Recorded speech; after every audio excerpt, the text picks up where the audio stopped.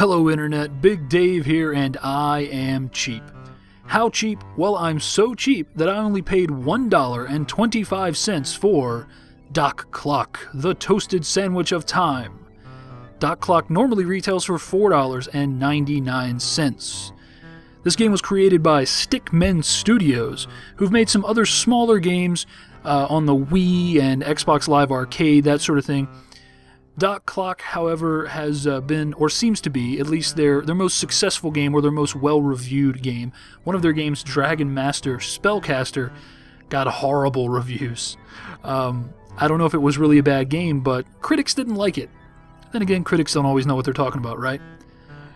So guys, we are going to follow Doc Clock as he sets out through time to attempt to correct the wrong that he unintentionally committed when he turned his cat, Franklin, into a cactus.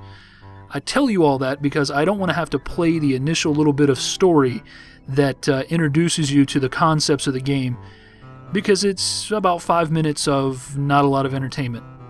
So guys, we are going to rejoin the story in progress as we have been whisked away to the future and find ourselves in quite an interesting position. 2,048 years, 256 days, 16 hours, 8 minutes, and 2 seconds later, my shed, it's been destroyed. We can't be in the past, we must be in the future. But where's the time machine? I don't know. Let's find out. Okay, so starting off, we have a nice little stair-step puzzle here. In the early going of this game, this is a lot of what you're doing. You are just navigating terrain, And pro tip, guys, anything you pass that you can pick it up and keep it. Because you never know when you're going to need this stuff. And at least a couple of times while playing, I've had to come quite a long... Ooh, what's this? No humans, huh? Yes.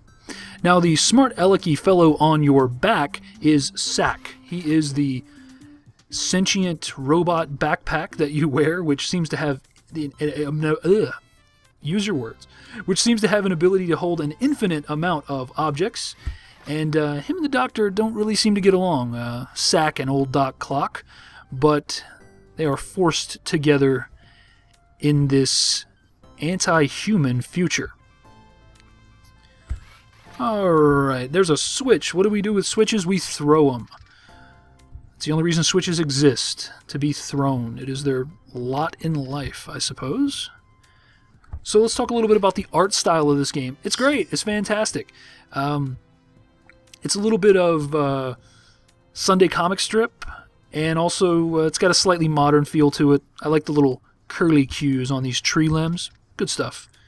So again, we're going to pack up all of our business here because... guarantee you, we're going to need this stuff. Oh, look, we could use that plank. Oh, you think so? There we go. Thank you, Sack. Stating the obvious. Oh, we got to push that button.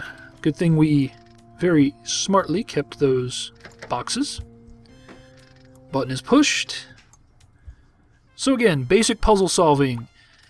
Building your way over obstacles. Look at this snake. It's like a drawing of a snake on a stick in a tree. Okay. Oh, okay.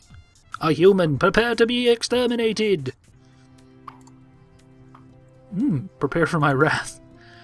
Melvin the Destroyer, you will be my 5 millionth victim. You just walk away from him. Just walk away. He's just a head on a stick, right?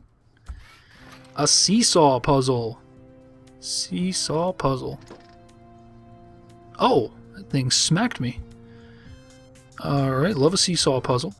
Whoa, counterweight.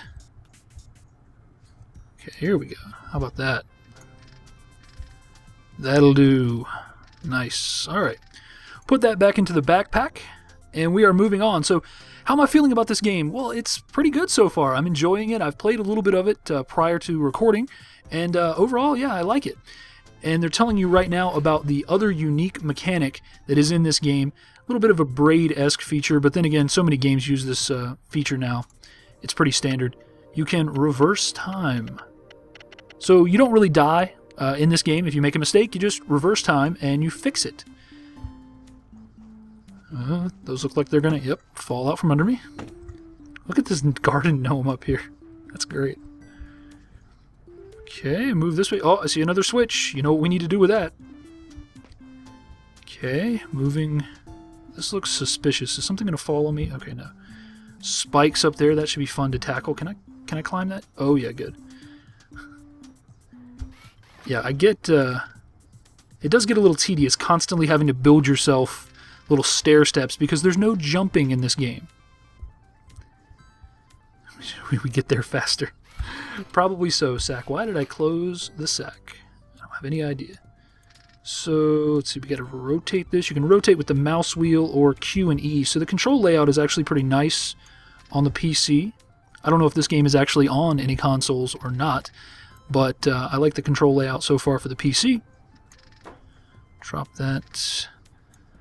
These little spike puzzles are somewhat unforgiving, so I'm going to be very careful with my placement, because if even the smallest amount of spike is exposed, you will die. Switch. And again, we're going to bring all this stuff with me because I can guarantee you that at some point we're going to need it again. It's just that sort of a game. And look, we need this right now because we got to get back down. Rotate that again. Into position. Overall, some of the animations are a little jerky, but it kind of just feeds into the styling of the game. I mean, I notice it, but I don't mind it. Put it that way. This giraffe, look at that. That's hilarious. The big loudspeakers. Okay, we got to put a box on a button. I can't see the button, but we've got to do it. I'm going to assume that I can't swim or go in this water. Let's just make sure. Oh no, I can't swim. Information that would have been nice to have 30 seconds ago. But luckily we can go back. Alright. Here we go. Let's make ourselves a little bridge here. Making a bridge, making a bridge. Alright. And we need to press the button. Push button. There we go. And I definitely want that box. Squirrel. Oh, Lord.